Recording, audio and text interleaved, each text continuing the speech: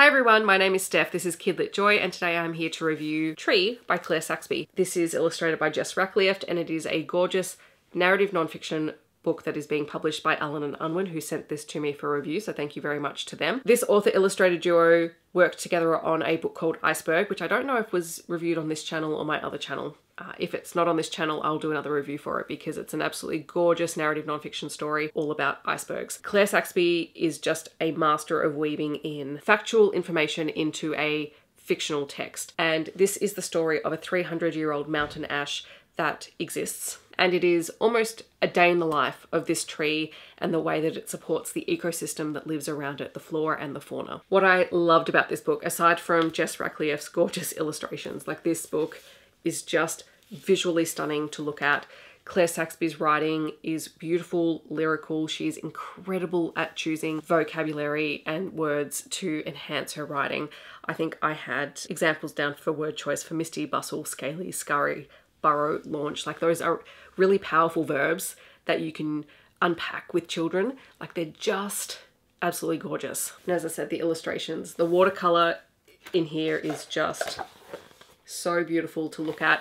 And also the way that Jess Racklyeft depicts different perspectives of this tree because it is so large, from the very ground all the way to the tops of the tree. Honestly, I read this book and I just had to go back and reread it straight away because I just loved the way that the words and the images encapsulated how old this tree was and how important it was to the environment.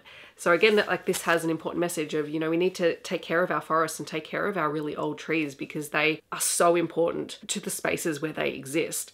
And it's taken them time. Like these trees have lived through hundreds of years. They've seen so much history and are part of the fabric of forests. So I was totally blown away by this book. There is also, which is a trademark of these two, an incredibly beautiful fold-out page that sort of shows the scale. It's kind of fitted in one camera screen. The scale of it is just gorgeous. Ultimately, this is a great call to action for us as humans to take care of our environment, to take care of things that have been around for a really long time, particularly when trees like this are under threat from humans and deforestation and things like that. So it is absolutely gorgeous. I thoroughly enjoyed my reading experience with this, so thank you again to the publisher for sending me a copy. It's the kind of book that makes you want to read more and to learn more about the world around you. Like it just invites you in and it shares the secrets of the trees and it's just beautiful. In the comments, I'd love to know if you are planning on picking up Tree by Claire Saxby or if you have other books that are similar in that narrative nonfiction vein that are just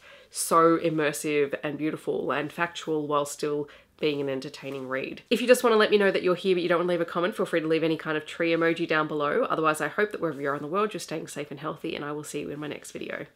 Thanks so much for watching. Bye everyone.